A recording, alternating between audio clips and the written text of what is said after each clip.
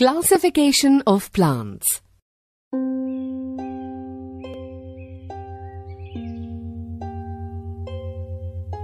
Classification means to categorize things according to their similarities. Classification happens everywhere, be it at home or school. For instance, we classify the foods that we eat. We classify the clothes that we wear. We also see books are classified in different types in a library. Many things can be classified in more than one way. You could have also classified the foods into foods that you like and foods that you do not like. Have you ever wondered why classification of things is important?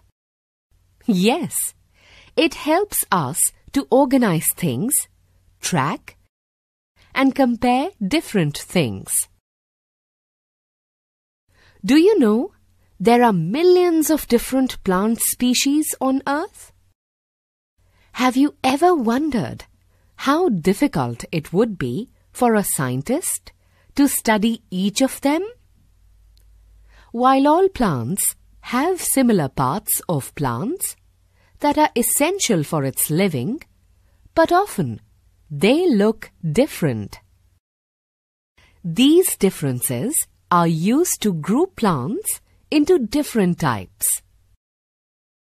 While there are many ways to study plant classification, one way is to group them based on their sizes.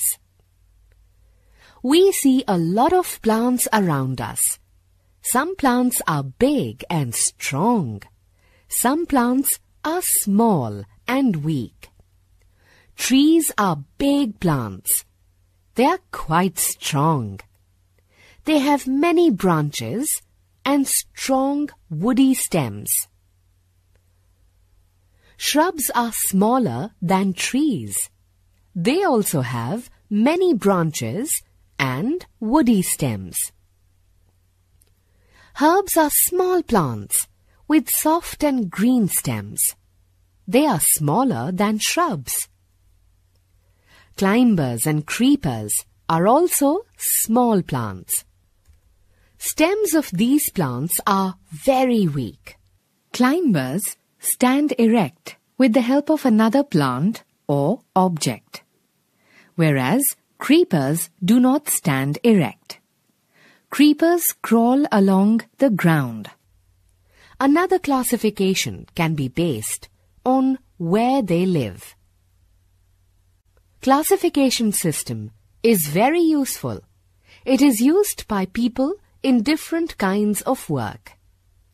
Scientists classify plants to help explain relationships of different species of plants and to be able to learn newly discovered plants.